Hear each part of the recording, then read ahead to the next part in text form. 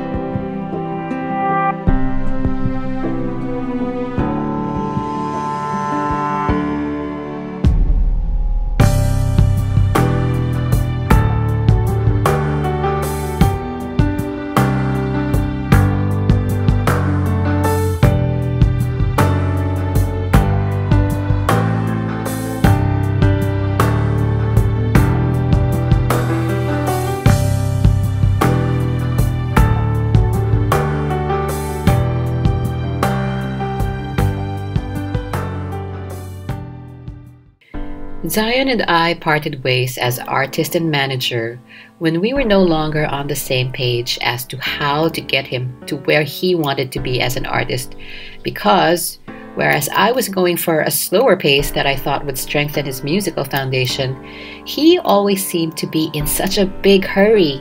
I would tell him, "Bakit ka ba nagmamadali?" And he would say, "Hindi ko alam how much time I have left, malay natin." Self-fulfilling prophecy, or did he know something that I didn't, that he would be leaving us soon? Whatever it was, he would not slow down. He was energetic and headstrong. He kept busy doing many things, and he was an incredibly hard worker. Sobrang sipag. Whenever there was something he wanted or needed to do, he would just push himself and refuse to let anything stop him or slow him down. Not anybody, not any disease. He was always in search of bigger meaning in life, wanting so much to become an inspiration to people. Yun talaga yung biggest dream niya, to inspire people through his music, and by being a cancer warrior, a role he took more seriously than I would have wanted.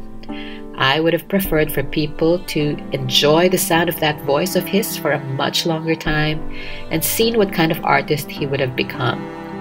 But perhaps even more than being a cancer warrior and a remarkable singer, he will be remembered as a beautiful soul who lived life to the fullest, one who didn't take a single day for granted, one who managed to keep his spirits up when so many of us, given the challenges he faced, would have given up and lost the will to live.